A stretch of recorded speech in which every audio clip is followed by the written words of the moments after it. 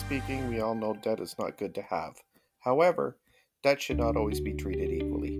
So let's take a look. Believe it or not, taking on certain debt could help you financially over the long term. So here are some examples of good debt. Mortgage to buy a home, student loans to get an education.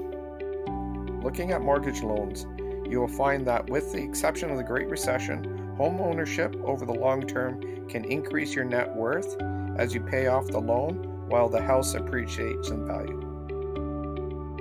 But I need to highlight that you will still need to treat your house with care. Neglecting regular maintenance and repairs can devalue your home and investment return. The next type of good debt I want to highlight is student loans. Basically, getting an education could help you earn a higher wage, which will allow you to pay off your loan while also improving your quality of life. Now that is a plus.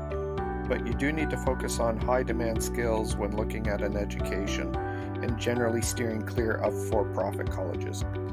For most, an education is an investment, so when selecting your college and borrowing money, you still need to ensure you can get a return on your investment.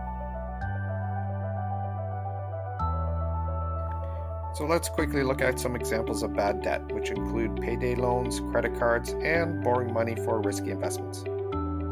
Look, I get it.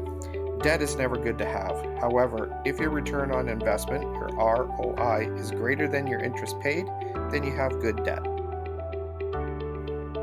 Remember, not all debt is bad. However, building a plan to become debt-free will set you on the right course.